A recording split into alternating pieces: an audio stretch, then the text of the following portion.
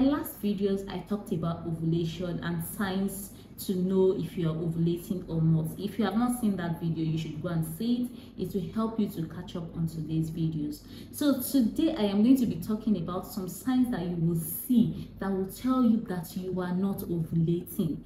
So first off, what is ovulation? Ovulation is when your body releases a mature egg for fertilization, and when there is fertilization, there comes pregnancy. So if there is no ovulation, there is no pregnancy. Now, what are the signs? What are those things that you will see that tells you that you are probably not ovulating? Number one is when you have absent or irregular menses. If your period does not come frequently, like you can't predict when your next menses is going to be, it just comes whenever it wants and it stays how long it wants, and then you can't predict when it's going to come. You can't keep a calendar because you don't know when it's going to come.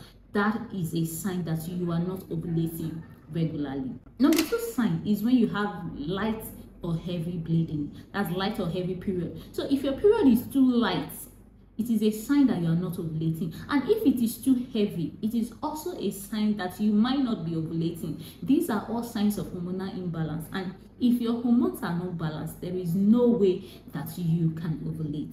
Number three sign is when you do not experience a rise in your basal body temperature. Normally, just before ovulation, your body temperature is supposed to rise.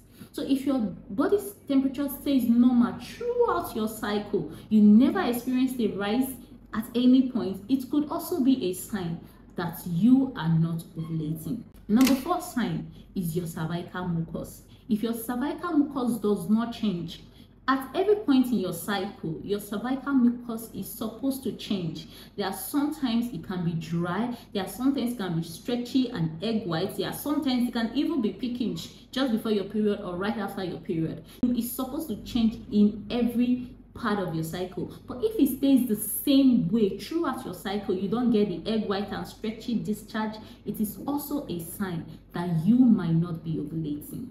Then the next sign is your LH strip. These are strips that you use to check for ovulation. So if you are using an LH strip and throughout your cycle you never get a positive, note that the LH strip, they are not 100% accurate. But if you are experiencing the signs I already mentioned and you're using the LH strip and you are still not getting any positive, it could also be an indication that you are actually not ovulating. Then the last sign I'm going to be talking about is breast tenderness and some other signs that women experience when they are ovulating. Some women experience pelvic pain when they are ovulating. So if you're not experiencing pelvic pain, you're not experiencing breast tenderness, nothing tells you that an egg is about to be released.